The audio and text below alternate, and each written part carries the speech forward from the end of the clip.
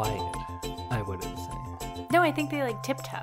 I don't think they do. I think so. I think they lumber.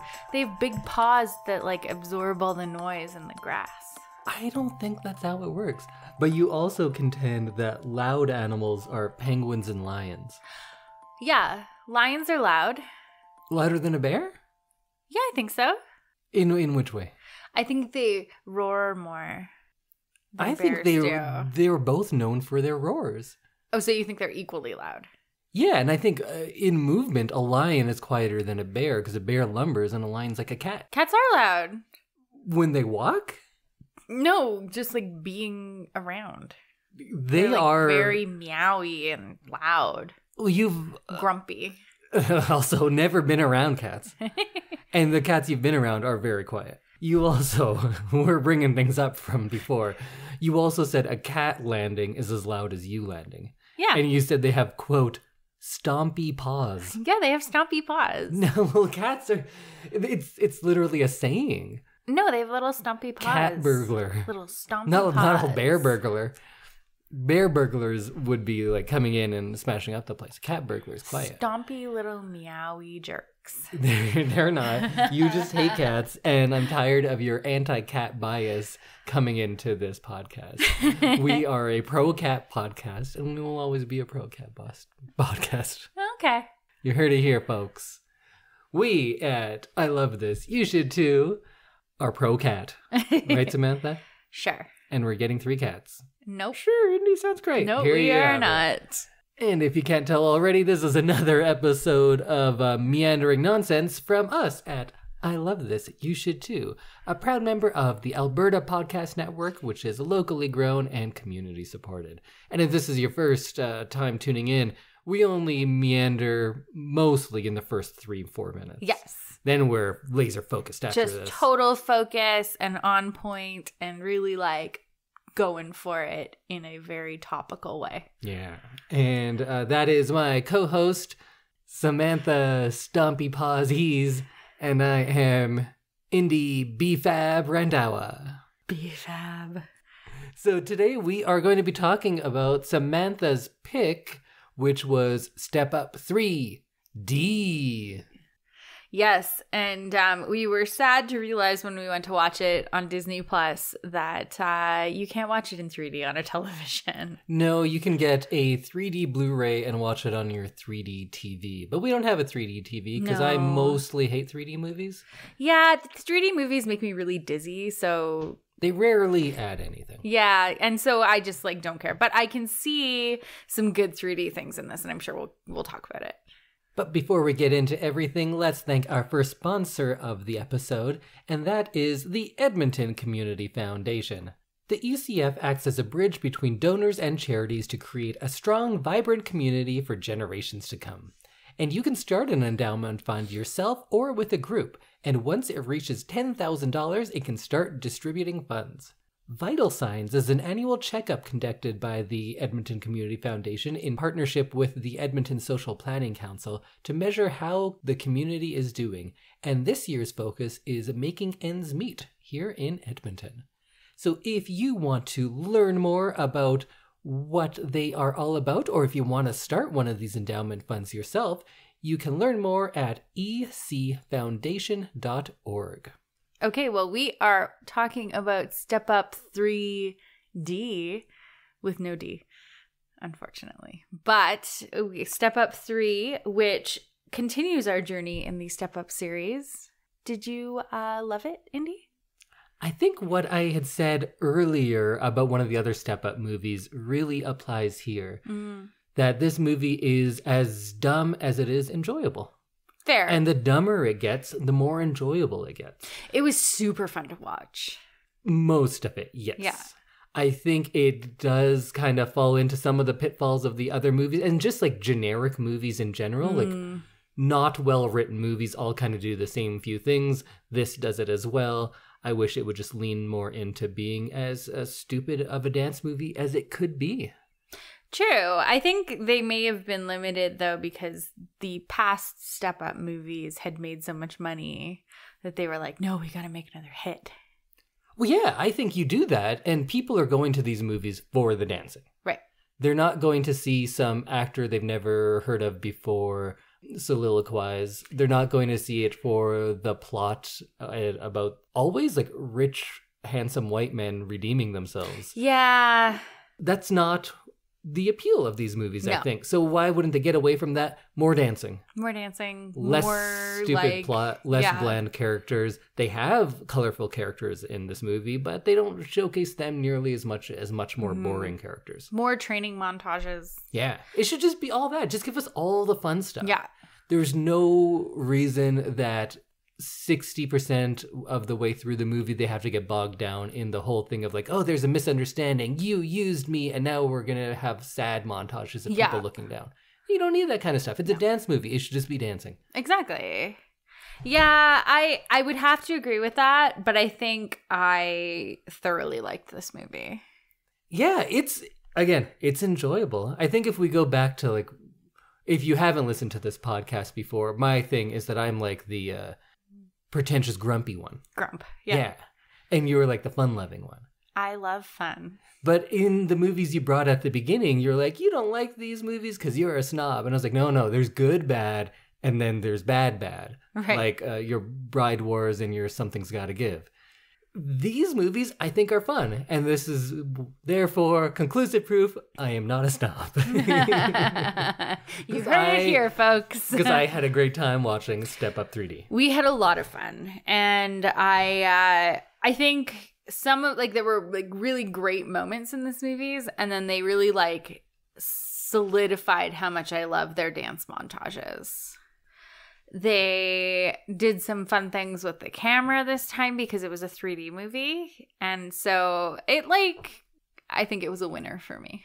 I think they actually did less fun things with the camera because it was a 3D movie. Because here in the dance sequences, we didn't get the same amount of camera movement that we usually do. Right. Rather, it's like straight on and have people dancing right at you. Right. Which I think is effective because you get to see everything, but it relies on that a lot because it's a 3D movie. Yeah. So this one came out at like the height of when they were really showing off 3D. And this is a franchise that had a lot of money behind it.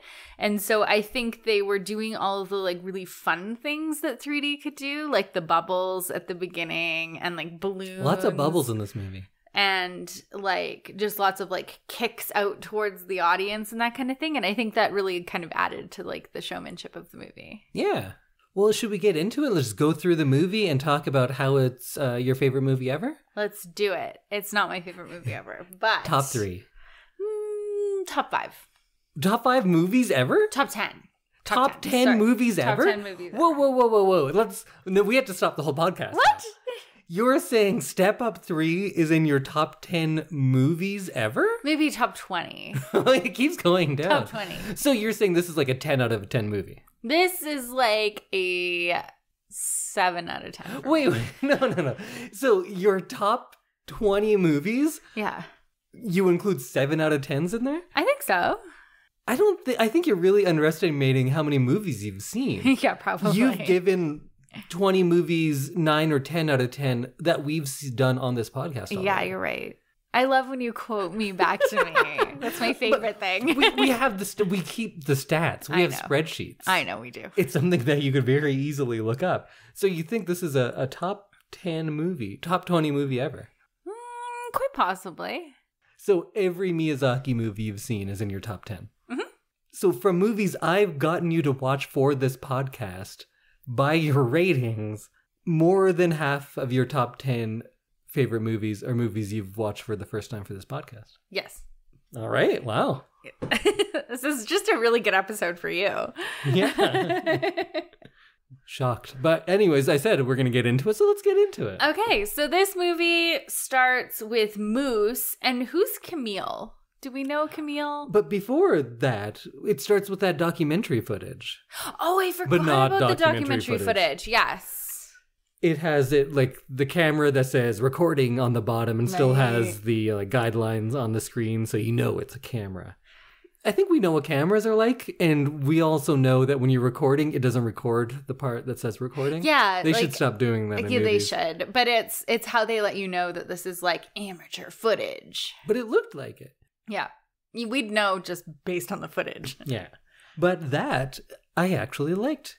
Because I know this movie isn't going to try to be something like huge and grand, but when they're talking about like, no, dance was a way for me to express myself, the dance was a path to freedom for me, all of those things, like I'm not a dancer, but I liked that. It gave me insight into these characters.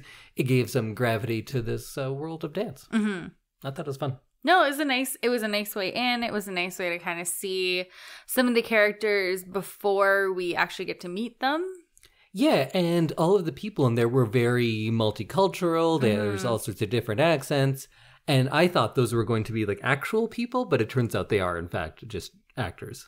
Yes, in the movie, which was a fun way to do some like really quick, deep background on these people. Yeah. Without them having to be like, oh, I'm from Buenos Aires and I love to dance and here's my twin brother. She's doing a dance right now. Again, they can't see also her. likes to dance. Yeah. And so like you kind of lose the thing that like in some like movies kind of like this where they like say really basic bios about themselves out loud and it's just like kind of nobody talks cheesy like and like that. nobody says this ever. And so this was a fun way to kind of get background on the main characters or like the kind of background main characters and get to know them without having to have those like weird soliloquies that don't actually happen in the real world. But then we get reintroduced to our good buddy Moose. Moose. I love Moose. I think Moose is good. Yeah. He's a likable character, which this franchise does not have many of. Exactly. And I think it's hilarious that he carries the Step Up franchise from now until pretty much the end. Oh. So I don't have any knowledge of movies going on after this, but I hopefully will get to watch some. I know that one of them was a Chinese film, so I am very excited if we get to watch that one. I don't think Moose is in that one. No, I don't think... I think that's kind of like an off-brand Step Up movie. Yeah. But he is in the next like 3 Step Up movies. Which we're going to watch all of? Hopefully. All right. But yeah, so we see Moose. Moose is fun. He's kind of an underdog, and he's promised his parents that he won't dance anymore because he's going to become an engineer. Right. And he's at NYU, and it's his first day of classes, or it's orientation week or something. Yes. And he's with his friend Camille, who we find out is Tyler Gage or Channing Tatum's foster sister. Yeah, and it's the same actor who does that little dance with him as a child way back then. But why would they have the same last name? We couldn't figure that one out. Yeah. But they are related, and it's amazing that she never mentions that in the movie. Yeah. Like, she's related, at least by last name, to what they tell us is one of the most famous touring dancers in the world. And who went to the same school. And I think we're led to believe that Camille went to that school too, because... After? Yeah. So you'd think that would come up. And also they're desperately looking for good dancers. And she doesn't join in until the last like third of the movie. Or that, or like, hey, my brother is Tyler Gage. And everyone should be like, what? Your brother's Tyler Gage? Yeah. That would be a huge deal to these street dancers. And then he could come in and join their crew. Yeah. But they didn't have the budget for that. They didn't have the budget for Channing Tatum. The mom and dad were funny, and the mom was, what's her name? I don't know her name. And then while they're on campus, they're walking around, and then they see like dance battles going on, and people are like throwing down money and betting on it in real time, like it's a game of craps. That was the strange addition to this movie, was the fact that like there's now betting going on with street dancing. Dancing in this movie is treated like underground dog fighting. Mm-hmm. So it's like shady and it's illegal and cops are after them, but they're always like, there's people throwing down money all the time. Yeah, it's weird. It's a weird approach to dance. I like it. I think they should have leaned into that more. At times they do, and I think those are the best times of the movie, and I hope the series progresses to do that more. Yeah. Maybe at the end of this, I assume we have like 40 minutes left. By the end, let's pitch what we want the next step up to be. Okay. I think I can write a movie in my head in the background. You write multiple movies, and Kim always loves them. Okay. Well, now the pressure's on. And Sarah from Book Club also loves all of your rewrites for movies. Well, I can't let Sarah down. So Moose, we find out, is majoring in electrical engineering. And in the final scene with his parents, he promises his father that he won't dance again. Yeah. Because it's such like a dangerous thing to do in this world. I kind of wish that this had been the main like conflict. Absolutely, was that like parents' 100%. weekend happened and the parents all came back and saw their kids in school or like a couple months after or whatever, and then he had to go to the dance battle and like someone had to cover for him. But this was instead, they made it romantic and it didn't really... And they brought in different characters, although they set up a pretty fun movie. Because then he sees, there's this like villain who we learn is named Kid Darkness. Yeah. And he's dancing and Moose like accidentally kind of gets roped into dancing against him. Yes. And he beats him. And he beats him, although I'd argue Kid Darkness is better. Kid Darkness was amazing. Kid Darkness looked like he was dancing in stop motion, but he wasn't. He was great. And again, we say this in every time we do one of these movies. I don't really know dancing. I know what looks good. This guy looked better than pretty much everyone else in the movie and needed to be featured more prominently. True. And then we kind of never see Kid Darkness again. Not really. He's kind of in the background of all of the House of Samurai dances, but he's not like the main guy. And if you're like, wait, did she just say House of Samurai? We're getting there. Sorry. And he dances, and then like the cops come, and he has to run away. And then a generic handsome guy says, "Follow me, Luke." And Luke, of course, yeah. Luke Catcher. John. Luke Catcher? Yeah, that's terrible. But anyways, Luke Catcher jumps through a hot dog stand for no reason, and says, "Oh, come with me. You're B-Fab." And he's like, "What? You're born from a boombox, baby." Because that's like a saying in this movie. Apparently, that's a thing that people say to each other. And then this random handsome guy who's much older than Moose, because Moose is like 17, because he's just starting university. Mm-hmm. Or maybe 18. Maybe 18, yeah. And this guy is much older and says, "Hey, come with me. Come to this alley. I have a car in this alley." And he just rips off the tarp from a car parked in a random alley. Yeah. And says, "Hey, get in." And he goes, "Okay." And then he just drives him around Manhattan. To a warehouse of some sort. Yeah, but first they spend all of their budget on that New York song.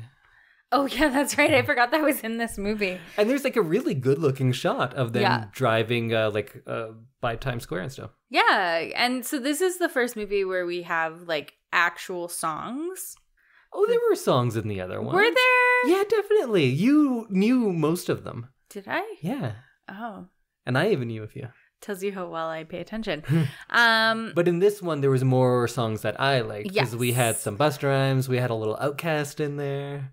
And so that kind of changed the feeling of the film. It felt a little bit more, commercial's the wrong word, but like mainstream. It seemed like it had a bigger budget, Yes. even though it didn't.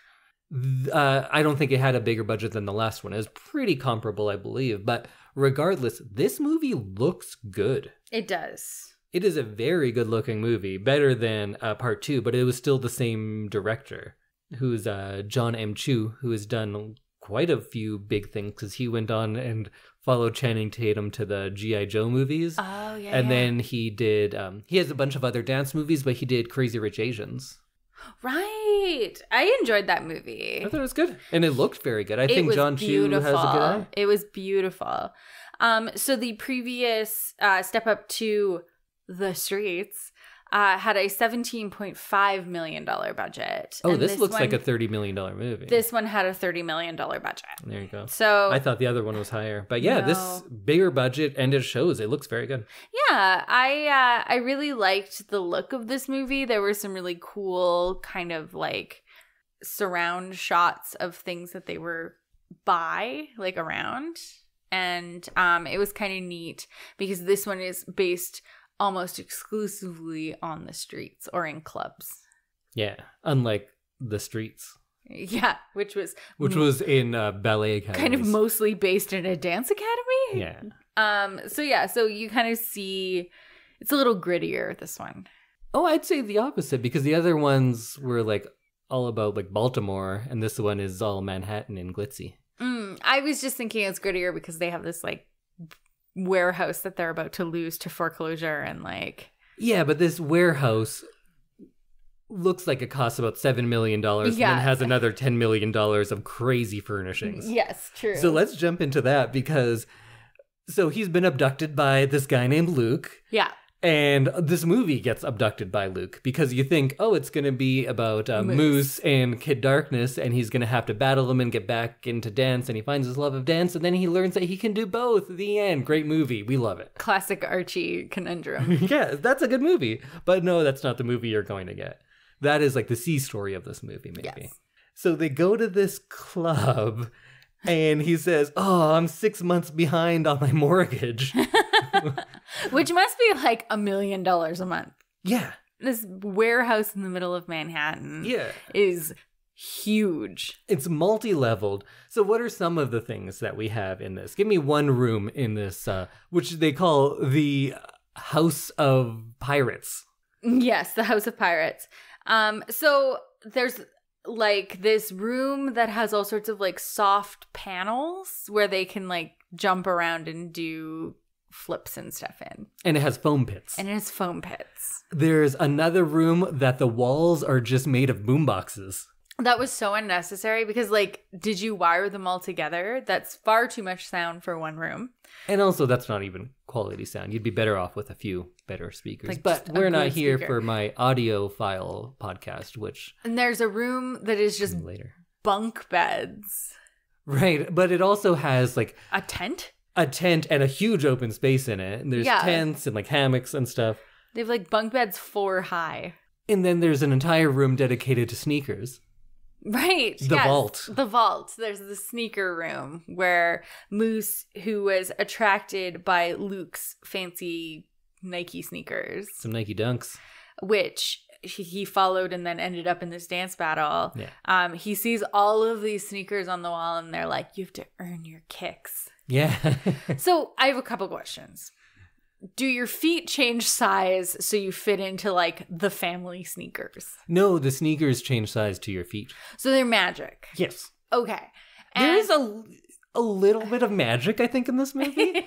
There's no consistency. No. It's not like, hey, it's our world and people like to dance. It's not a full-on musical where there's dancing and it's just part of that world. Mm-hmm. It goes in between, and sometimes there is, like, magic things that happen. Yeah.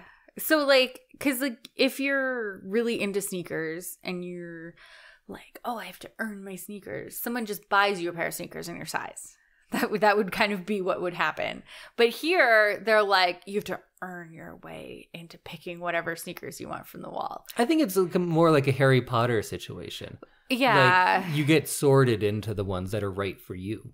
But wouldn't it just be whatever size are like a 10.5?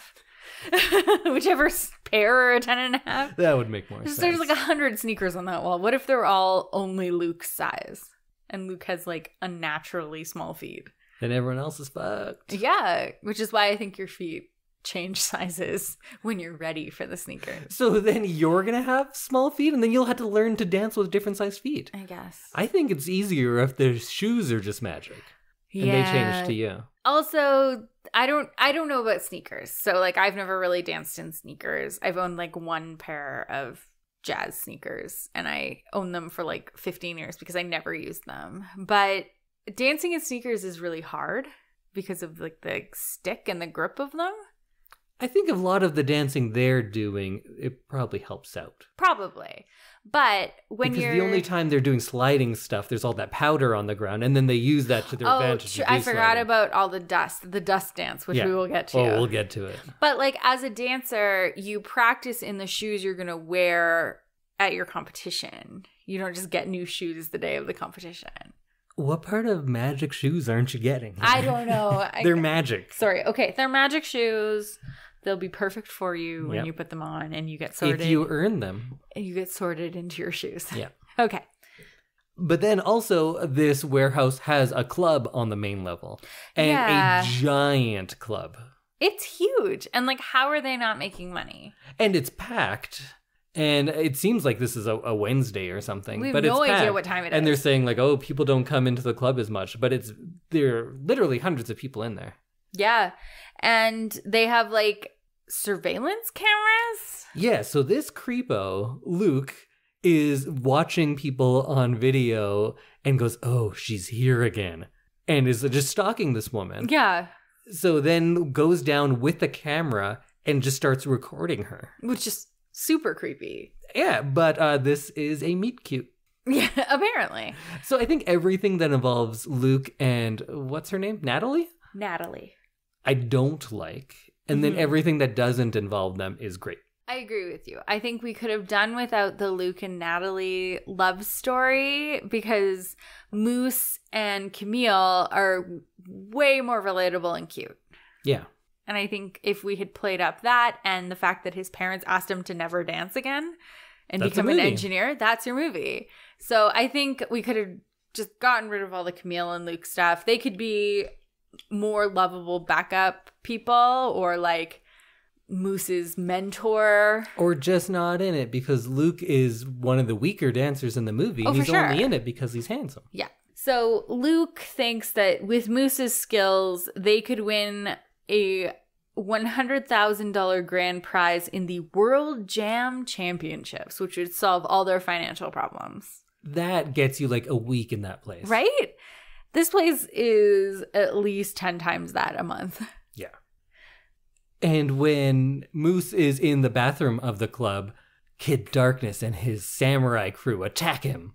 And by attack, do they beat him up? No, they just dance at him. They dance at him really aggressively. Because sometimes in this movie, you can be physically hurt by someone defeating you in a dance. Apparently. So they treat a lot of the dances like this, where like someone's been like beaten to a pulp. They got served so hard. Because someone was better at dancing than them. Yeah. Which is just not how dancing works. So I've calculated it because Luke at some point says he's 5 months behind on the mortgage for this warehouse. Right. So it's $20,000 a month. What? And that would only pay their back mortgage. Yeah, what are they going to do going forward? And that's never addressed. No. They're like, oh, this money will save us for the next week. Maybe 20 of those people who were living there pay some fucking rent. Right? This has a lot of similarities with the movie Rent. Everyone acts like they can't work. Like they just need to dance 24 hours a day. Well, dance is life. They're born from a boombox. They're BFABs. I think if they got like part-time jobs, they'd be able to like pay rent on this place with the club earnings. Or just sold their giant speaker or shoe collections. Yeah, sell a pair of shoes a month. Because they tout them as being very like exclusive and like elusive shoes that you can't get anywhere. So you'd think that they'd be able to like sell a pair of those a month and pay their rent. That's how sneakers are expensive, right? Yeah. Yeah.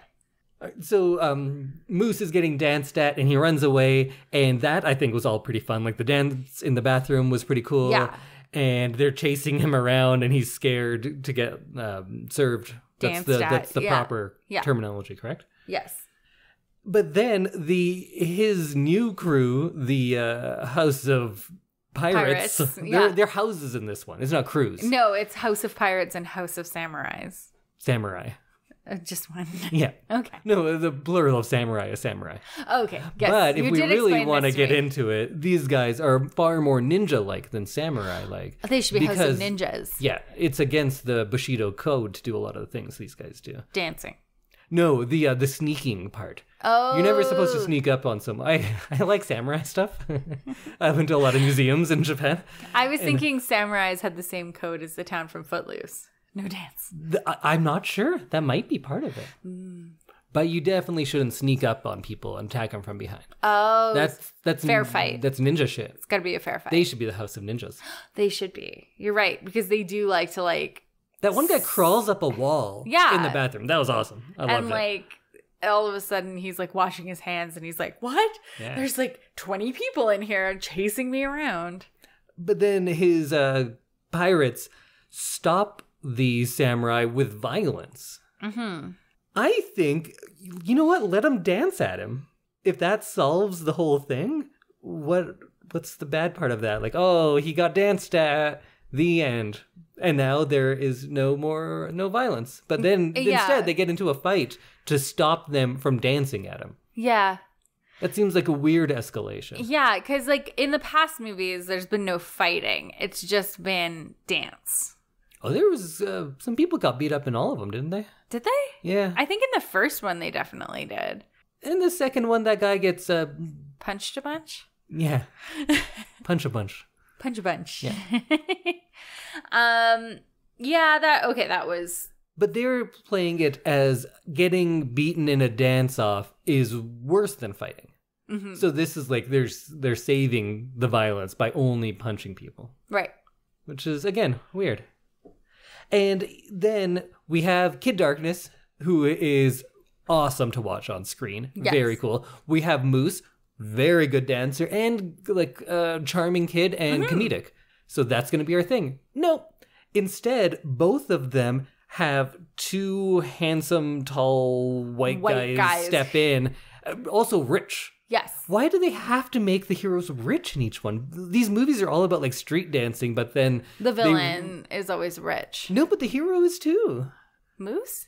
No, but he's not the hero. At this point, he gets displaced from being the hero of this movie. And also Moose is kind of rich. Yeah. But Luke was gifted all of this stuff. Mm-hmm. It's not like he was working in like washing dishes to pay for his $1 million loft. It was given to him. Yeah, so we find out that Julian, who is the leader of the House of Samurai, used to be a pirate. Right. Oh, and that all gets explained in this unnecessarily convoluted plot later. Yes. And so apparently Julian was jealous of Luke, according to Luke. And according to Julian, he got kicked out. Yeah. But we had these characters that I liked, but they both get replaced with the blandest people around. Oh, super bland. Yeah, no, I liked Kid Darkness. I love Moose. Moose is great. That one scene is where the movie loses like everything. Yeah. Because now it's like a completely different movie. It's like two 45-minute movies. Yeah. So it gets worse from here on out, I think. But then Moose goes to class because he is going to be an engineer after all. And one of my favorite bits is when he asks the kid next to him during a lecture, like, hey, what's your name? And he goes, Silence. My name is Silence during class. That was very funny. And he plays it very well. And that was a good, like, funny engineering, because engineering students tend to be very, like, focused and serious. Not like those dancers. No. Too much whimsy and fun. Although I think these movies taught us that you have to be really serious, right? Isn't that the lesson of the last two movies? That if you just like joke around, you're never going to make it. You have to be serious and all in to dance. Yes, you have to be all in. I don't know what they're trying to teach us, but let's not even worry about that. So then also we forgot that after that dance battle and following that lady around with the camera, she goes like, hey, can I sleep here? And he's like, all right. And he gives her the tent. And Natalie sleeps in a tent in the house of corpses? No. Clowns? No. Pirates. House of pirates. And she's like, oh, thanks. I was living in, was it Paris? London. There's a weird bit of exposition dump that goes nowhere. She goes like, I used to live all around. I've been living in London for the last 2 years, but now I have nowhere to stay. Yeah. Never comes up again. No. Like, no point in adding that dialogue in. Yeah. And then she just kind of, maybe she's trying to make herself sound like a nomad, like she has no home. Mm-hmm. But we find out later in the movie that she's rich. Yeah, and she's from New York. And that her brother is the leader of the House of Samurai. Julian. What a dick. And then she wakes up and she starts training for dance, of course, because that's all they do. And he goes, no, let's train out there. Yeah. And then they just do parkour. So is this like the height of parkour too? I guess. I think, yeah, probably. It was dumb, though. It was dumb. No, parkour's always been dumb. Yeah. But I think this was like the height of when people were like saying parkour whenever they were doing anything. And I like when Moose is in with their tech guys, because they have a whole like tech room as well. Yes. And Moose just takes a watch battery and tapes it to an LED and a magnet. And then the guy's like, whoa, you know lights? He's like, this guy knows lights. That's something that everyone can do. No, you just attach the two ends to the thing that has power, and that's how lights work. Yeah. We used to make those like LED throws. We'd call them magnetic ones and like throw them up on buildings and Those try to were make neat. graffiti like that. I wish they had done more with those. Like, written like a sign of like, come back to dance, or like whatever meaningful thing. I wish that those had been used better. Yeah, it was a marker throughout the movie. Whenever a guy would walk by and he'd have some of them on them, they're like, oh no, who's here? Yeah. And then they would see one of their buddies. But I think they could have done something like the grand gesture should have been done in those. And then we get our first training montage, which was great. Loved it. I love a training montage. And then at the end of it, Natalie is watching Luke's footage because he goes around filming people like a creep. And she goes, you're a filmmaker! And is very excited by that. And then her whole thing later is like, leave your dance crew and start over. Yeah. Like, he clearly has like not a family, but like a found family to support.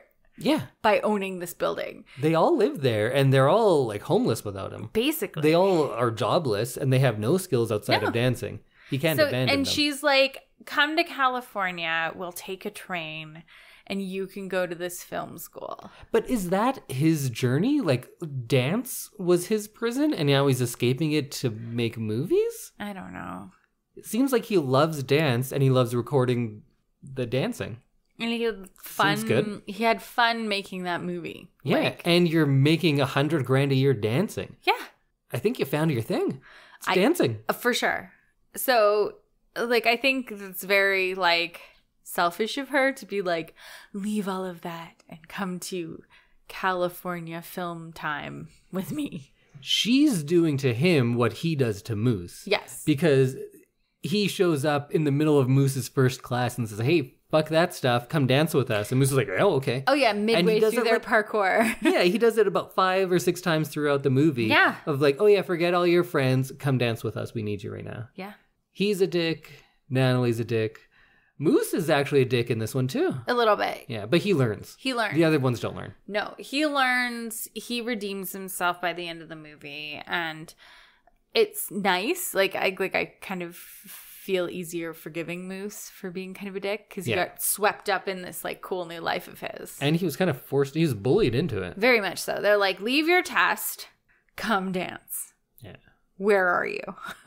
We can see you. We're outside the window. Yeah, we are stalking you. But then they go to Thunderdome. Thunderdome. It's like straight Mad Max. There's a guy with an eye patch and a staff with a bull skull on it. Yes. And like, I think Tina Turner's there. And they're just in Thunderdome. And that was awesome because I think that's probably the best part of this whole movie because they have to battle a team of dusty steampunk steel mill workers.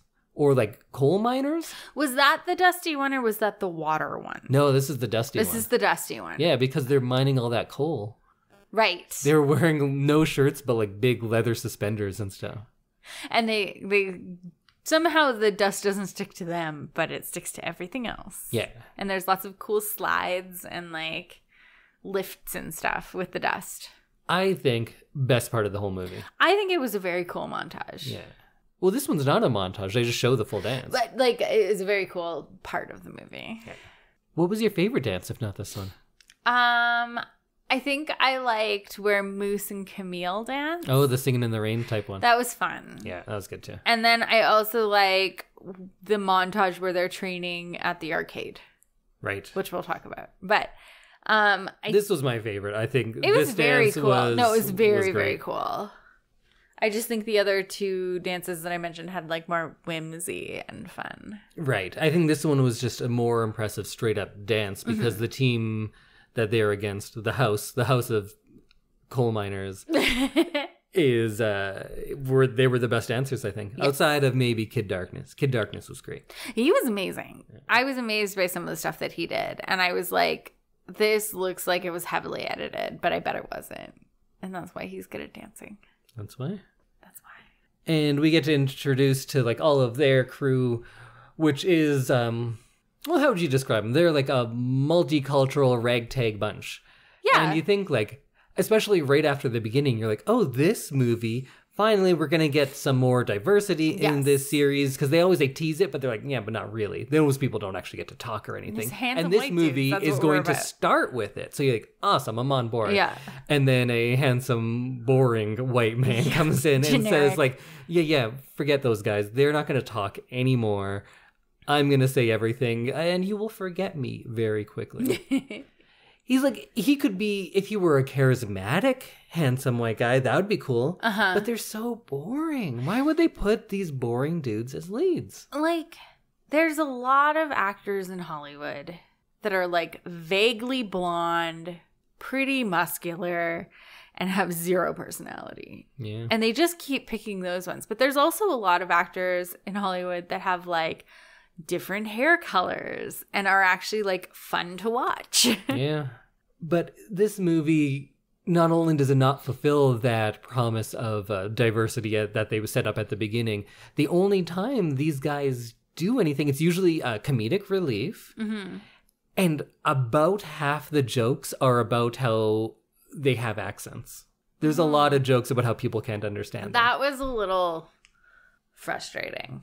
Because I feel like they've made this movie that has, like, it's a very multicultural cast, even if they don't let them, like, be main characters.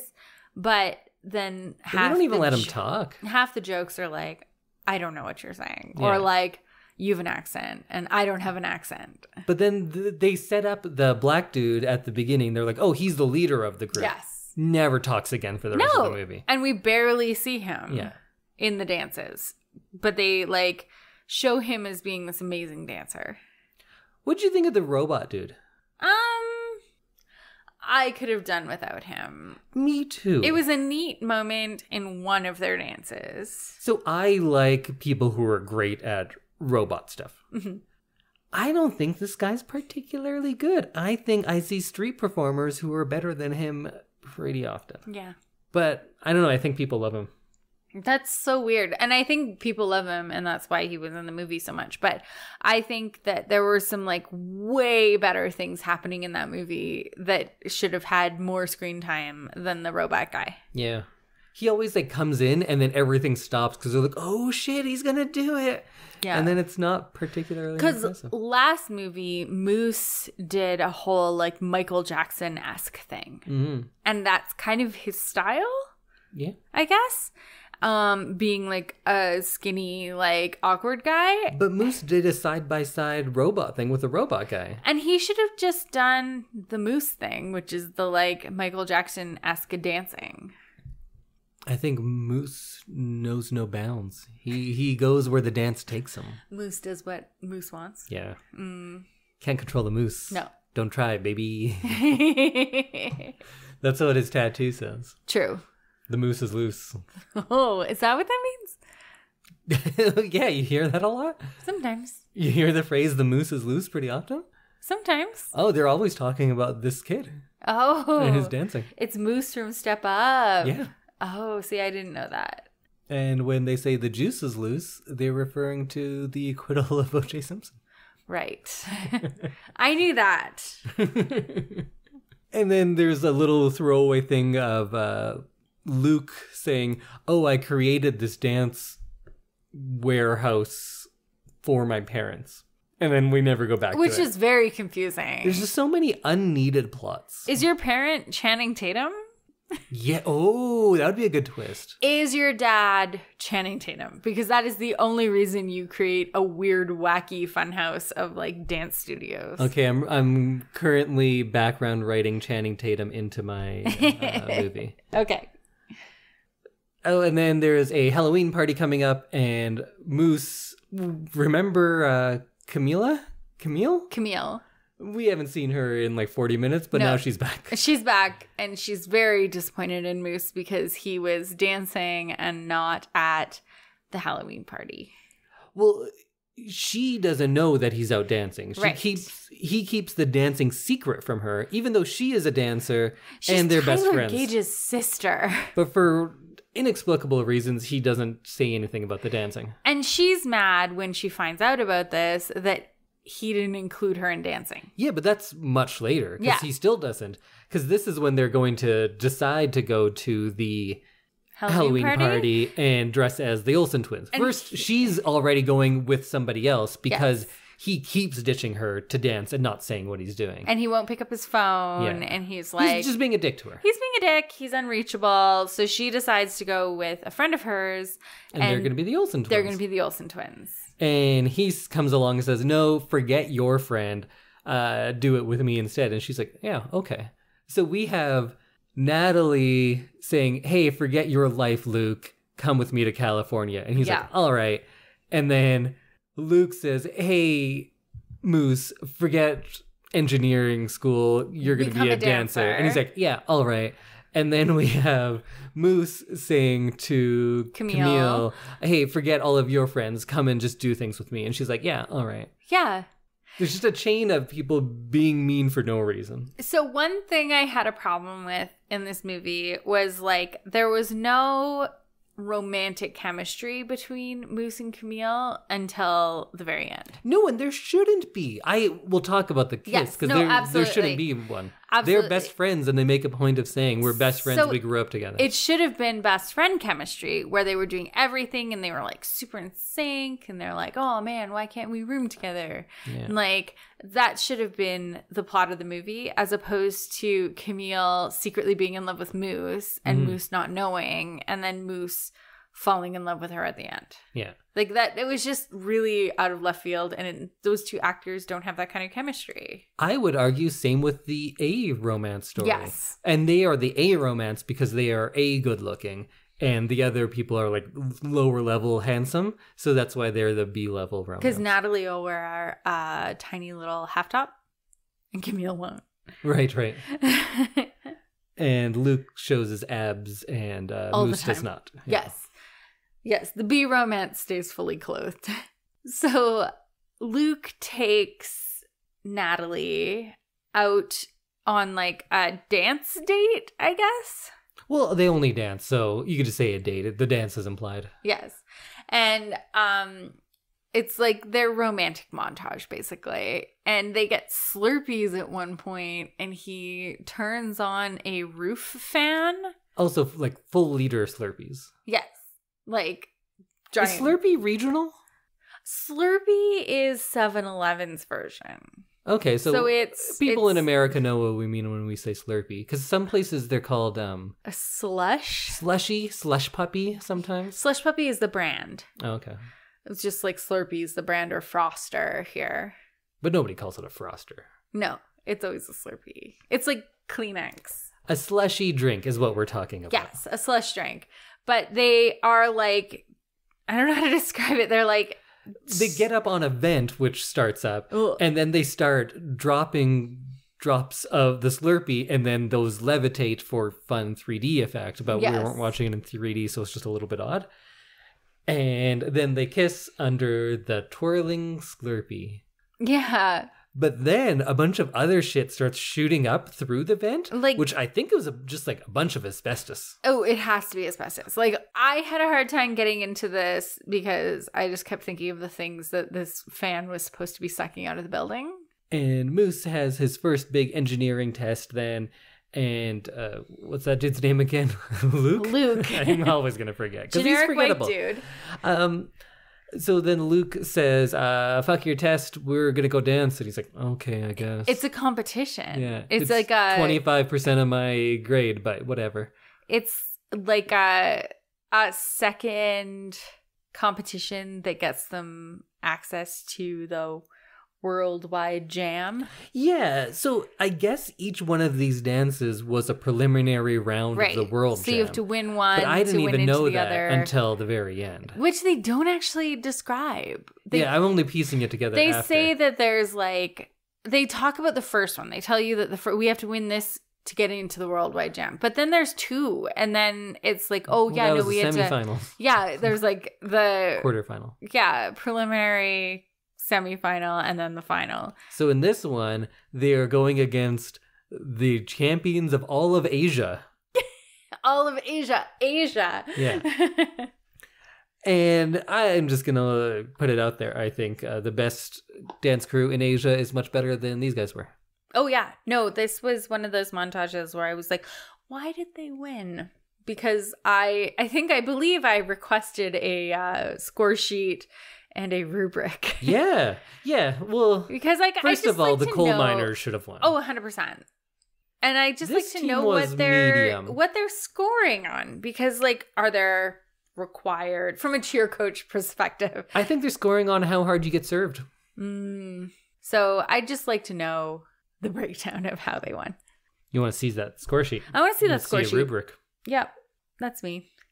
But because they are going against the best team in Asia now, the audience is made up of like old Chinese man gambling. Yes, which is hilarious because they're like putting it's literally like a gambling ring, and they're like they all have stacks of bills in their hands. Everyone's like smoking and like throwing down putting the cash. down money, and they're all waving money around, and it's super Which funny. I don't know how you bet that much on the fly. Like, what kind of prop bets are going on? Right? You think it's just this team wins or this team wins, but no, there's a bunch more to it apparently. Well, that's why I want to see a score sheet, because I feel like they're gonna like bet on like, oh, is Kid Darkness gonna land his triple or like. Well, I think it's more like there's 20-1 odds someone comes in on a scooter and breaks the fountain and it floods the whole thing. And then the one guy who put money on that, he pays off because Moose comes in, steals someone's scooter, I think. I think so. And then comes in and like breaks open a pipe and floods the dance place. And then the other dance crew like falls in a whole bunch of their lifts because they're all justifiably wet. Because they're not used to dancing in water. And they're also wearing white tracksuits. But Moose, on the other hand, as we saw established in part 2, yes, he's great at dancing in water. So the team's like, oh no, what do we do? And Moose is like, no, I got this. I'm a water dancer. You guys didn't know that? This is my favorite because it calls back to the previous movie where they dance in that like super ridiculously heavy rain. And there's a lot of like water kicking and stuff. So Moose gets to like dance his true heart dance and kick some water around. Yeah. And then they win. And then it's somehow revealed that that bad guy is her brother and she's rich because she just like goes home. She goes home and then her brother talks to her and she's like, I heard your secret.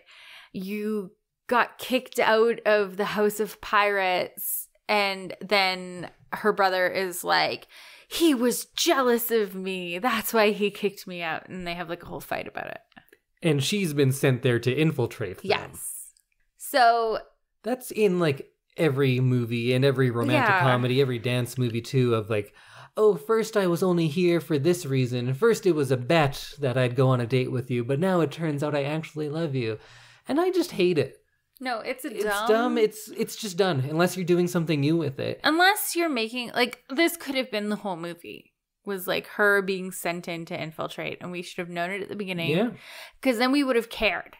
But instead, it's just a end of the second act reveal, so then that they could be angry for a while. It's manufactured conflict. I think it's dumb. It is. I complain in every movie about this exact same thing. This movie is like 3 movies.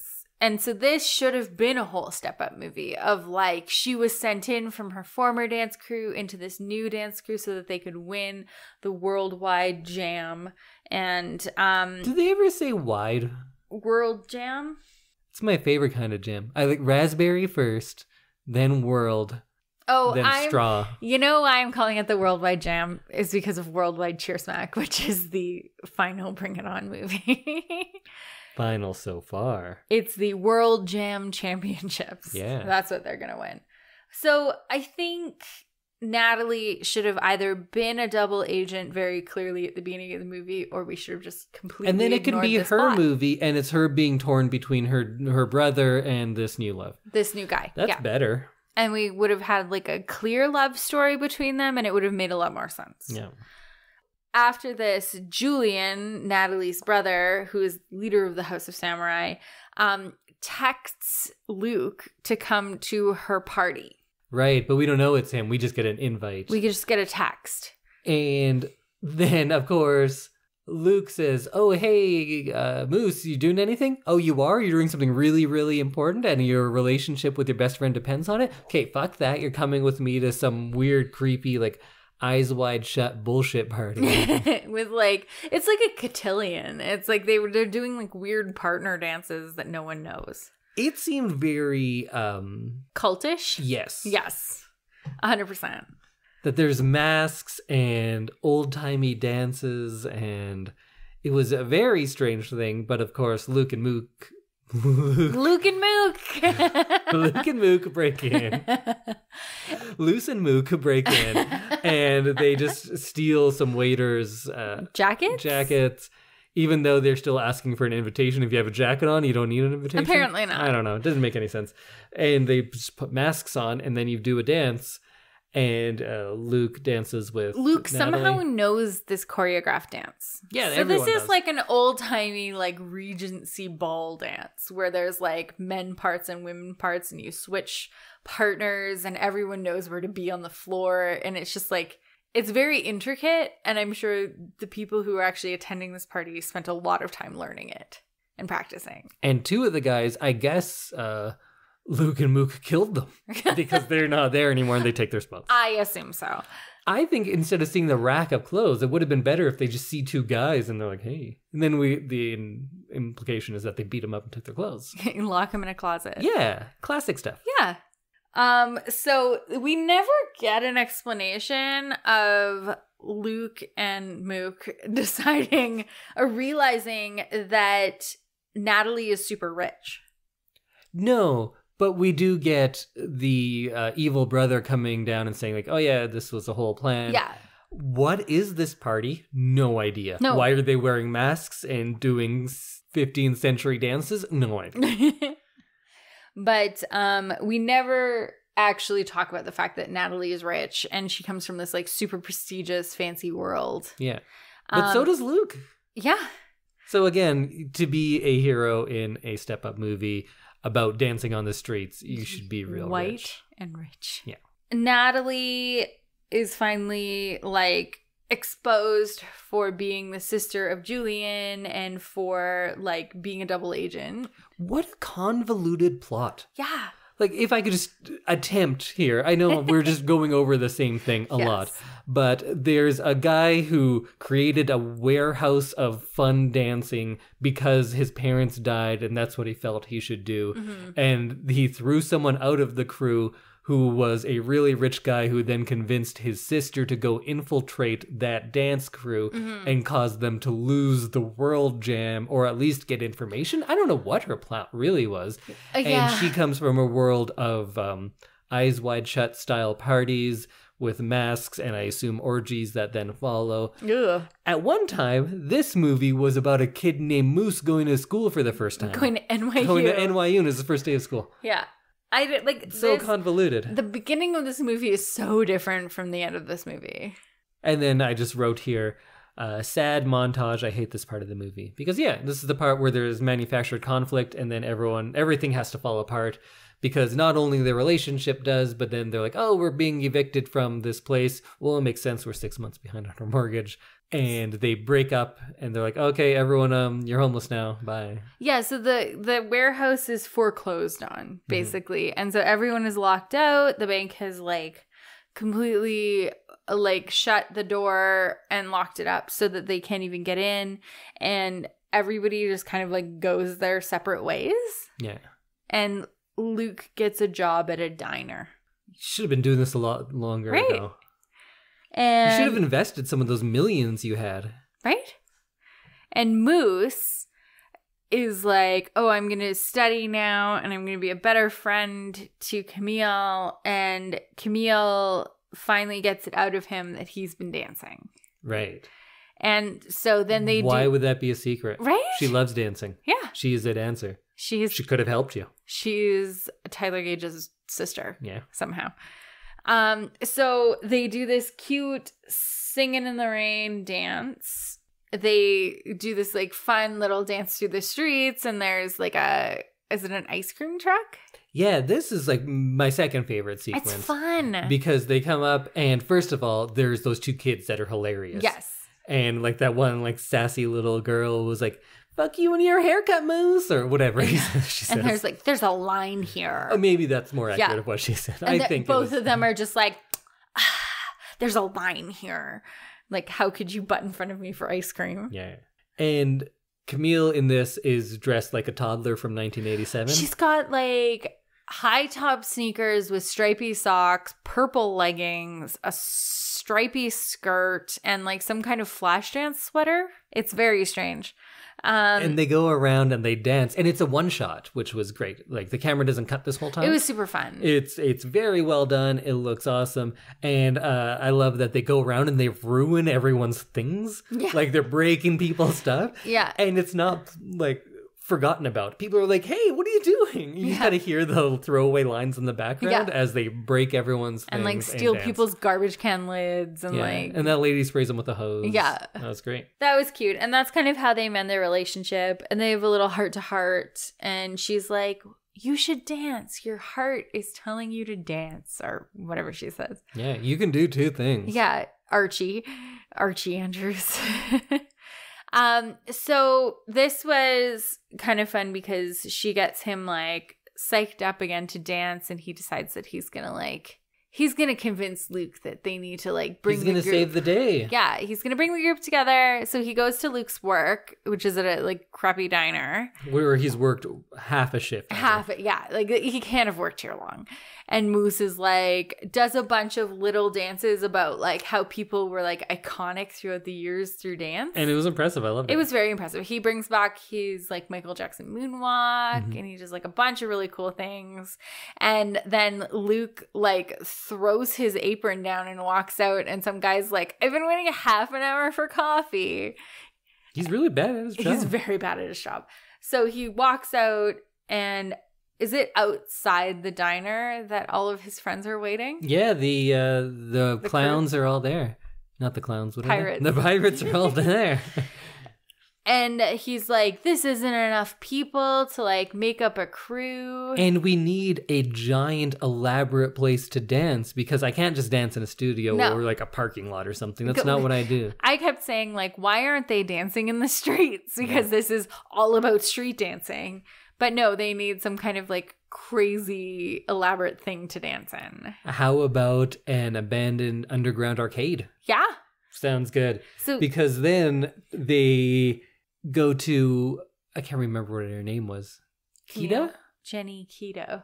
Who was from part 2, and her family owns like a fun house or something. Something like that. So they're going to practice there. And then the whole Red Bucket crew shows up. Like all of the kids from the last one. The MSA crew? Yeah, whatever they're called. And Moose introduces each one and says, "Oh, they're great at this. They're great at this." And after this big thing about how he'd forgotten Camille, and he introduces everyone but her. Yeah. And she doesn't get an intro. No, this is Tyler Gage's sister. And also, but no, a human who is dancing. But yes, arguably the one with the most like dance pedigree in the entire group is like, and your best friend, and who you're apologizing for forgetting all the time, and that you just made out with. No, I thought they kissed at the end of the Singing in the Rain thing. Did they? I thought it's not until the end when everyone starts making out. But yes, so they get like another half of a dance crew and start to like choreograph their stuff, I guess. And there's another montage. And there's all these kids because the girl whose parents own the arcade, she babysits for people who work there. Yeah. So there's just a bunch of carny kids. Just like a bunch of children.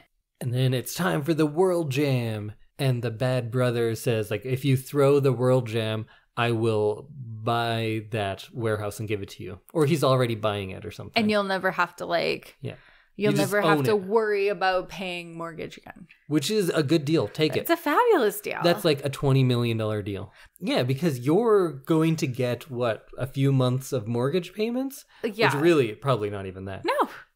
Yet do it. You could have it because you're forever and win it next year. You're winning the World Jam so you can have that place. Yeah. So you can rent that place. For another... You will now own it. All of your friends can just live there and dance forever. Yeah. But no, he doesn't take it because that would be too easy. That would be far too easy. And so they do this fabulous dance with children, which was hilarious. Right. Is Natalie's not in the dance because first she's like, you gave me the strength to move to California. Why? How? Mm-hmm. Was that her plight? Did she not have that strength before? No. Never really discussed. And so they're doing like a weird back and forth kind of dance battle. Not weird because this is Step Up, but a back and forth kind of dance battle. And at one point, the pirate crew is being served by the samurais. You're being served? Yeah. Like some soft serve? Yeah. And Camille is finally like, we can beat them. And she gets on stage with them. And her brother is like, how dare you dance with them? And there's almost like a fist fight. Mm-hmm. And so then they dance as a unified team with Camille, and then they win. And Camille wasn't there for any of those rehearsals. No. But she's just that good. In classic Step Up style, they go back to the previous choreography and just do it flawlessly. And they do a really cool sequence with like those like light up LEDs in their clothing, which was very neat to watch. And they change color, and whoever's at the center of the dance is like a different color. And but it should have been, they should have dimmed the lights for that. Oh, for sure. Yeah. Because it was still full light. Yeah. Which was an odd choice. Yeah. But it was kind of neat to see the light up and the differentiation between people in the dance. Because he knows lights. He knows lights. Oh, and also in the meantime, she had said, hey, you're a filmmaker. You should make this a film, which he was doing already. And then he goes, oh, okay. Edits it in a weekend. And he goes, here it is. Gives it to her. Yeah. And now she's like, you're a filmmaker now. Yeah. And so at the end of the movie, she leaves him a jacket on the floor at the World Jam. Just on the stage with like dozens of people on that stage. Yeah, just everyone's jumping around, and it's on the floor with an envelope and a folder. And she's like, I had to share your film. And then there's like this funny clip art piece of paper that says, you're accepted to California Film School. Also, all your friends go to NYU. Yeah. Very good film program there. Very good film, acting, dance. Like, you could literally do everything that you're doing right now at NYU.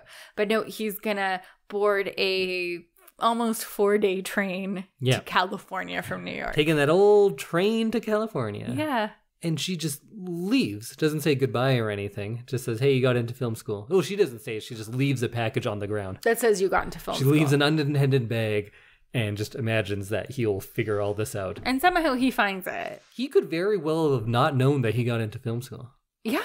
And then he wouldn't have gone to the train station, and he would have just like continued dancing with the pirates. Yeah, so she leaves that moment, doesn't even celebrate or anything. No. And then I think about 2 days later, we cut to her going to the train. Yes. What was she doing in those 2 days? So Moose gets a like fancy pair of shoes. They like reestablish the house of pirates and like move in and everything. There's like a whole montage of them like doing all sorts of stuff, which clearly took like 2 days. Yeah. And then the pirates meet Camille at the train station, and then Luke walks down the stairs like he came separately. Yeah, that... Like they don't all live in the same house? Well, I think it was meant...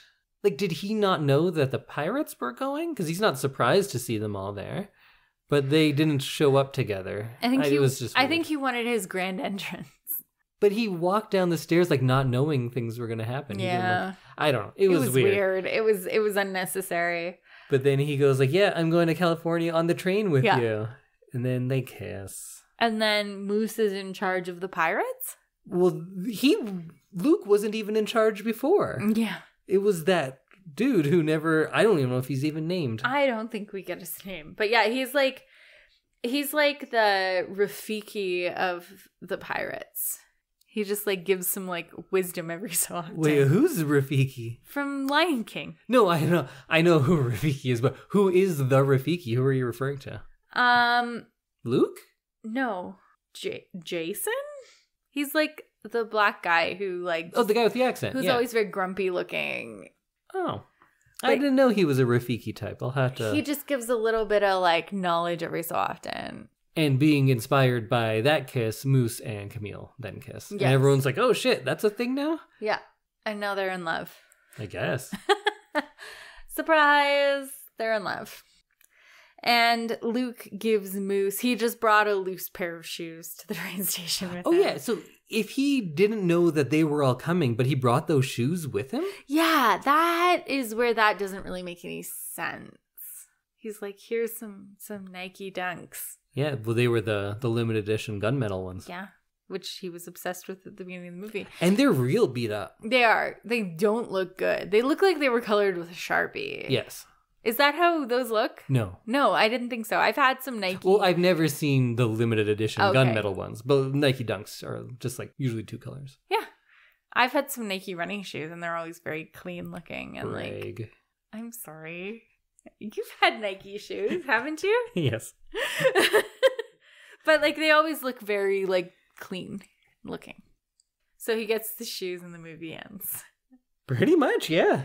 Oh, but we do get one scene of Moose going to his, like, the dean or something, and he's he gets accepted to do a double major in engineering and dance. That was before the train station. Oh, that was, yeah. So that's it what took one of 2 the days. things he was doing. Because I don't think the dean of NYU has like same day appointments. So Moose is now a dance engineering double major. He's a dancinier. Dancinier. That sounds magical. Moose is magical. And the movie ends with him getting what he wants. Yeah. Like it but was not somehow being able to about be the him lead at in some the movie. point. Yeah, he should have been the lead. Yeah. His backup crew, those are enough dancers. We didn't need the 2 leads of this movie. All right, so what's your pitch for the next? So I think they're up to like 7 in real life. I think so. So let's say you are put in charge of Step Up 10. Oh, okay. What's it going to be? I was thinking we were pitching the 4th movie. Or sure, you can. I'm going to pitch Step Up 10. Okay, I'm going to pitch the 4th movie. Okay. So I think, because we know Moose is in the 4th movie, I think that he is going to be at NYU and maybe it's his senior year and he's graduating and he's struggled through the last 4 years of like dance and engineering and like trying to lead this wayward dance crew because now he's in charge because Luke went to California. Camille transferred to another school because she wants to be a doctor. I don't know. And she went to a med school. And Doctor of Dance. Doctor of Dance. And so he's all alone and he meets some girl from another dance crew, and it's like a Romeo and Juliet where you can't be with her because she's from another dance crew. Oh, she's a samurai or something. Yeah, she's from some other crew, and it's frowned upon for him to date her, and everyone's like, you can't fraternize with the enemy. And then there's another world jam, and they form their own crew from people who are like loyal to them, and they win. Oh. Yeah, I think that would be a really interesting movie. There's only one love story. They're going to be charming and fun. The end. I like it. What about you? What is Step Up 10 going to look like? Step Up 10 is Called? I don't have a title yet. Maybe I'll get there by the end. Okay. So it starts off, we have it's like an underground dance contest. This is pre-credits, cold open. Okay. It's all dark and gritty, and it looks kind of like a Fight Club type thing. Mm-hmm. They're just pairs of dancers, and we have these, like, well, let's say they're 16. They're twins, brother and sister, and they're dancing, and they dance these other 2 people, and they win, and the people who got served, they're like, oh, like that. Okay. Do you get what I'm doing there? Oh, Yeah. They're in pain. And then credits. And then we cut to a middle-aged moose. Oh. He's an engineer now. He's wearing a suit. He's tired. Is he like, working. he's a serious engineer because he's trying to support his family? Yeah. Okay. And also, there's no mother. He's a single father of those 2 twins. Oh, yeah. Those are his kids now. So we have some, like, of their life, and there's, like, a picture on the wall, and you see that their mom was Camille. Mm-hmm. And you're like, where is she now? I don't know. What's she doing? Is she dancing? Who knows? And at night, he goes to say goodnight to his kids, and they're not there. And then he sees like their YouTube or something is open to him dancing. And he's like, what?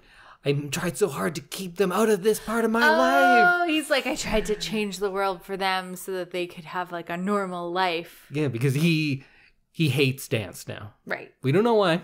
No. Not yet. So then he's in a panic. He leaves the house. And then we go to a different club, and it's another like Fight Club dance thing. Now, though, the twins, they're getting served.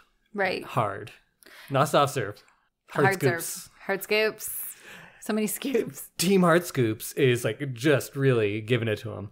And in this, we're going more like, if you get danced at too hard, it's like you get beat up real bad. Mm-hmm. So he gets served so hard, he's like on the floor, just like, and his dad comes up to him and he goes, how did you find this? Like, I tried so hard to keep this world away from you. And he's like, I learned it from you, Dad. It's in our blood. I know the truth. And then he like passes out. Right. And then he's in the hospital. Because he got served so hard. He got served so hard. He's in the hospital now? Yeah. But then the daughter is going to go avenge this vicious serving. So she's going to go get revenge. Mm-hmm. But she goes missing. She never comes back. Because I assume Moose will be like, no, don't do that. And then she sneaks out and she goes. And we just don't hear from her. Ever again. Who knows? We'll get there. So then the bulk of the movie is Moose realizing the only way he can get his daughter back is to battle dance everyone on the way to like find more information. Because he finds one person and he's like, I'm not telling you, man. What do you know? You're some fucking suit. And he goes, oh, I know some things. And then he breaks it out, right? Oh. And he goes like, oh, shit. And then he defeats him in dance. He goes, okay, I'll tell you. I don't know much. I work for this crew. They're the ones that put me up to it. I don't really know. I'm like a first year at the Red Bucket School, whatever that school was called. MSA. Yeah. And so then he's like, oh, okay, I need to get the crew back together. And then he has like a montage of him going to all of the people, like Jenny, Kita, and Cable, Smiles, Hair, all of them. And he's like, and some of them are like, man, I never thought I'd see you again. Yeah, and that kind of thing. And they each maybe will give a little bit of their backstory. Like maybe some of them are successful dancers. And she's like, I don't do that kind of thing anymore. I'm choreographing for Britney Spears. So whoever's big at the time this movie's taking place. Right. And one of them's like, no, I haven't danced. Not since my knees gave out. And he's like, oh, it's all right. We got you robotic knees now. And then that guy's like a cyborg or something. I don't know. Yeah. Okay. All sorts of fun stuff like Robot that. legs. Yeah. Yeah. And then he'll be just called Legs. And then through all of that, they're eventually going to have to ask him, like, well, what happened to you? Where's Camille? And then we had to hear the story about how the two of them, they went to like some, like an underground. It's bigger than World Jam. Because World Jam, that's on the surface. Everyone knows about World Jam. Yeah. They know the best dancers are underground.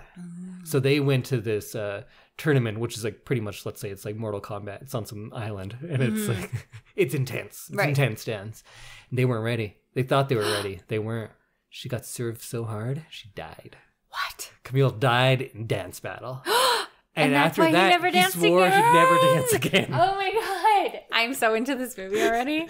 So then he has his crew and they're dancing for the first time. They have their training montage, of course. But then they have to like dance like up the ladder. Right. They're going into the same tournament that Camille died in.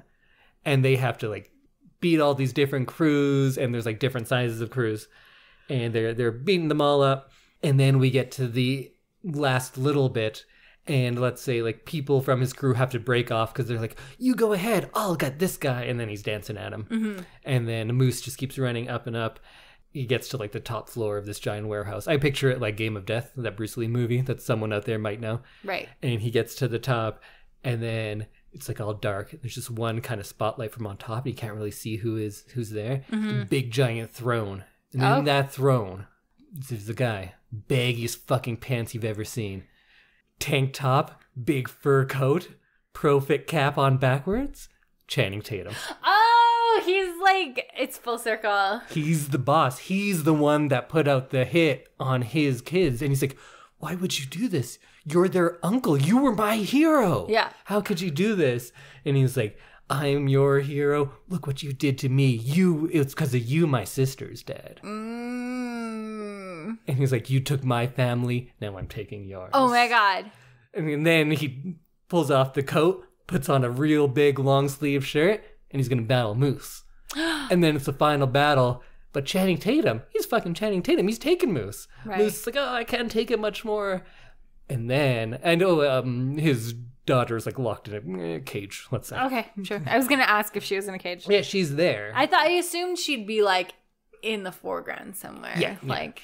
But then his son, he's like come out of the coma in the meantime. And he's like gotten there, lets the sister loose, and he's like, we have to do it for Mom. And then the two twins, they come and they back up to their dad and they defeat Channing Tatum. Whoa. And then they win. I like evil Channing Tatum in this movie. Isn't that a good fun. movie? I fucking fun. love it now. No, I want to see board. that. I want to see that so bad. It's like Mortal Kombat Dance. Yeah. Oh, so it's Step Up 10, Mortal Kombat. Oh, yes. It's a little bit of Mortal Kombat video game, a lot of Game of Death, and a lot of Step Up. Yeah. And some Rambo. Wow, let's make that movie. So I'm just saying out there, if you know who's making the Step Up movies, get me in. Yeah. I will write a spec script for you guys. I will write a script. I'm all right. I've sold a few screenplays before. Get me in there. And I will be Dane's consultant. Yeah. Yeah. You can be in charge of the shirt lengths. Long enough for the women, skinny enough for the men. Is that the slogan for a deodorant, I think. I think so.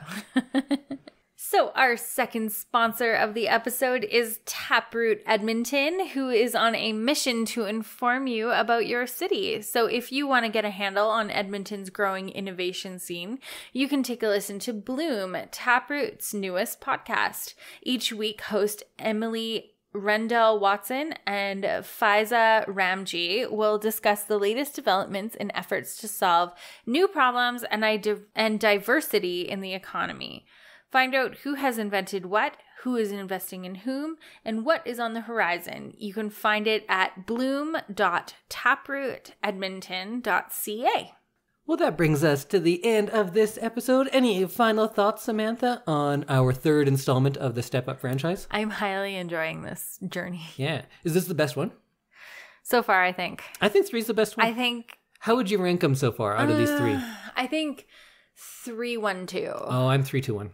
Oh, are you? Yeah. Oh, okay. Because 2 was sillier, and I think the sillier these movies get, the better they are. I thought it was silly in the wrong direction. So that's fair, true. I think 3 and 1, because they were really like serious about it, and it kind of worked-ish. I wouldn't say 3 was serious about anything. No, I mean 1. Oh. 1 was serious. Yeah. And they were trying something because it wasn't a tested like formula yet. Well, except for all of those movies that had the exact same plot. Fair, but this is the beginning of the Step Up franchise. Yeah, at this time period. So I think 3, 1, 2. I'm going to go 3, 2, 1 so far. Okay. And I can only hope that we get to see another one. We'll see. But it won't be next week, because next week we will come back for some spoiler-free reviews for our Things of the Week. And I'll let you know what we are watching for the big watch the week after that. And I did promise to go into more genre stuff. Mm-hmm. Because we haven't done, from my end at least, sci-fi or musicals, not even much horror. So yeah. Something like that is what, that's my hint. That's not much of a hint. It's old in its genre. Okay. Not sure yet, but that's what it's going to be. And we'll see you next week. Bye, everyone. Bye.